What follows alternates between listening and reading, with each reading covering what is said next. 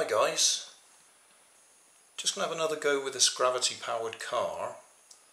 I wasn't particularly happy with the conclusion that I came to in the previous video. There was a couple of little issues around the length of the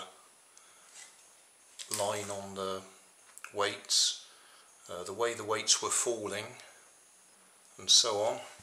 So this time I've taped the weights together to try and stop them getting in the way of the wheels and stop them hitting the bodywork. I've shortened the length of the string, or fishing line in my case, so that the weight is actually suspended when it connects onto the axle. So we'll try it again like this.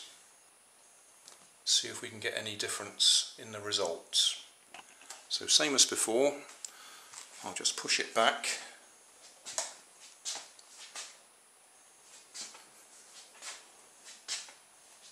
So it touches the wall.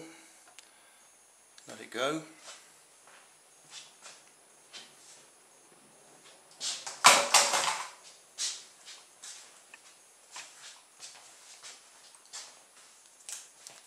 Mark where it stops. Try it again.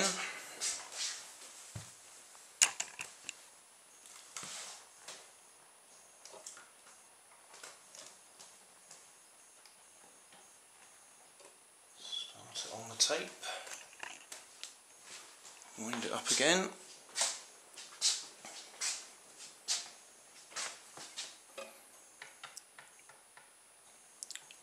Release.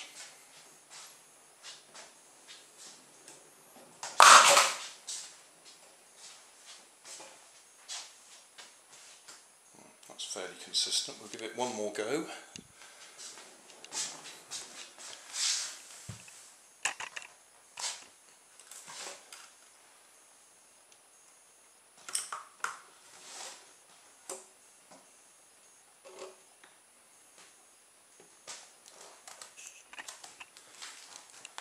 Okay, try it again.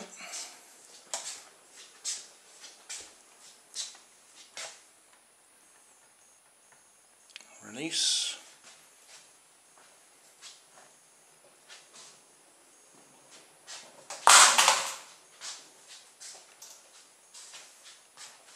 Well, that's pretty consistent anyway. So now we'll try it without the plastic container catching the weight.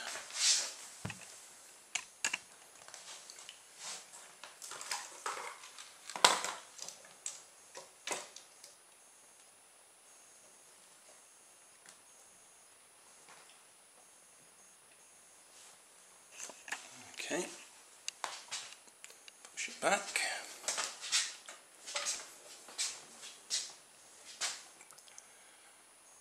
Release.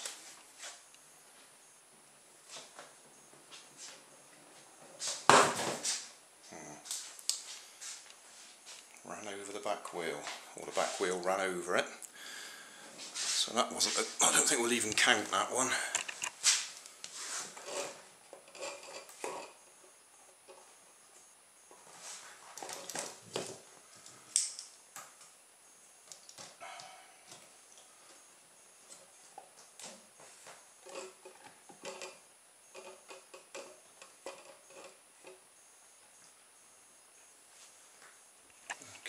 Try again.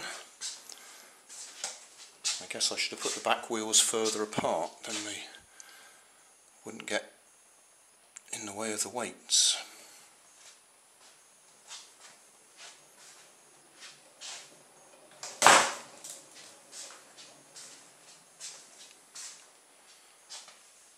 Well, it certainly went further that time.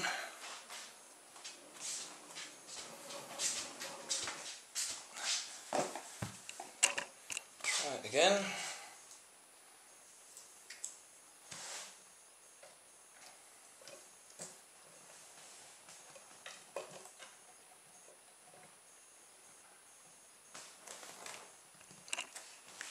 Start on the tape, push it back.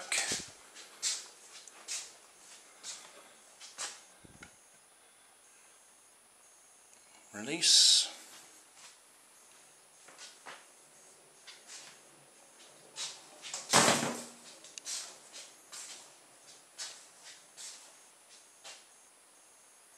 Not quite as far as last time, but it hit the bodywork on the way through. So we'll give it another go.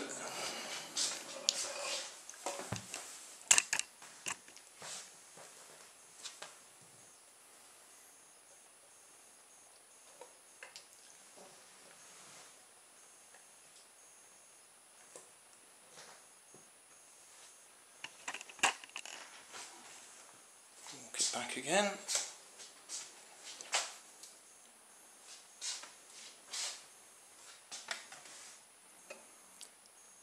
Release.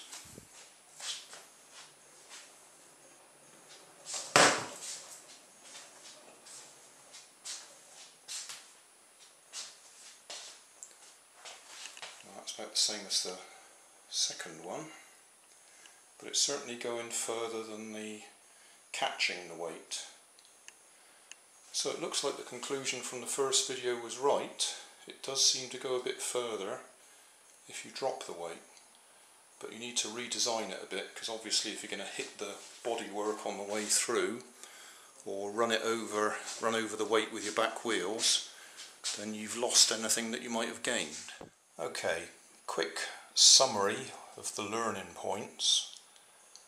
First point is it doesn't seem to make a lot of difference whether you drop the weight or catch it, but it may be more relevant on a longer run, because I'm just doing a short run in the kitchen here.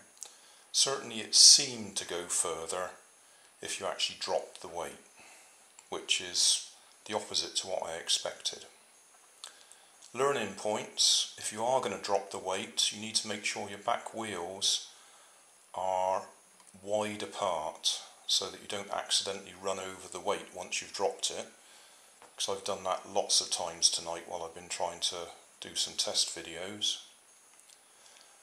Next, you need to make sure that the bodywork is nice and wide so that the weight doesn't hit the bodywork on the way through, because I've done that quite a few times tonight.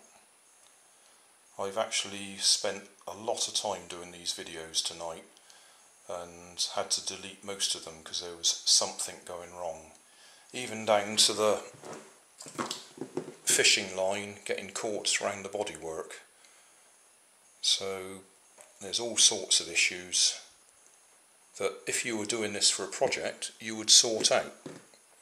I'm just doing this to test the theory, and I don't intend to spend much more time on it.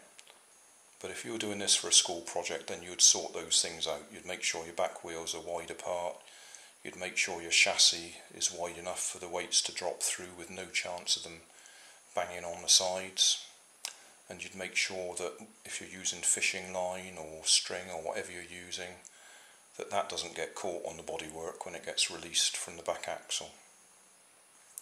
So hope that helps somebody.